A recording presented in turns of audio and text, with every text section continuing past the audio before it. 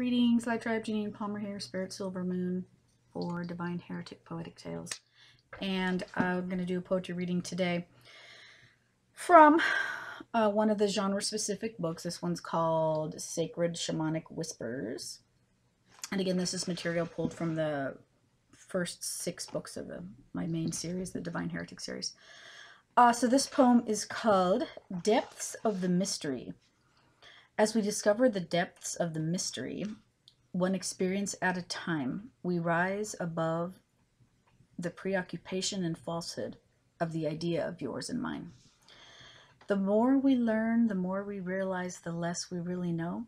We hunger for more knowledge or remembering ancient and sacred wisdom then and now bestowed.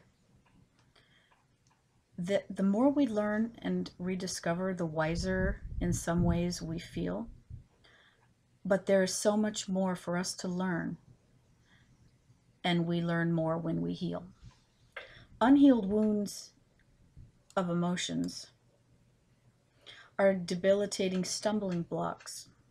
We must attend as well to the spirit, which can guide us to the locks.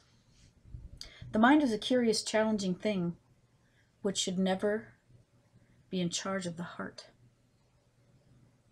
This disconnected state of duality creates separation and keeps us apart.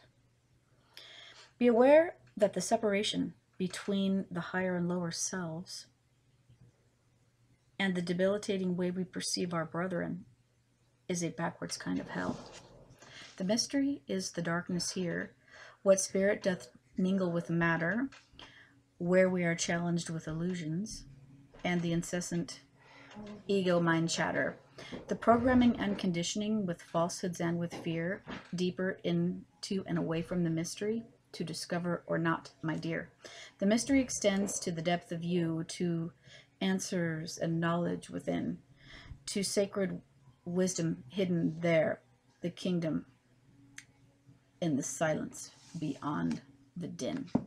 And that's it for this one. Peace.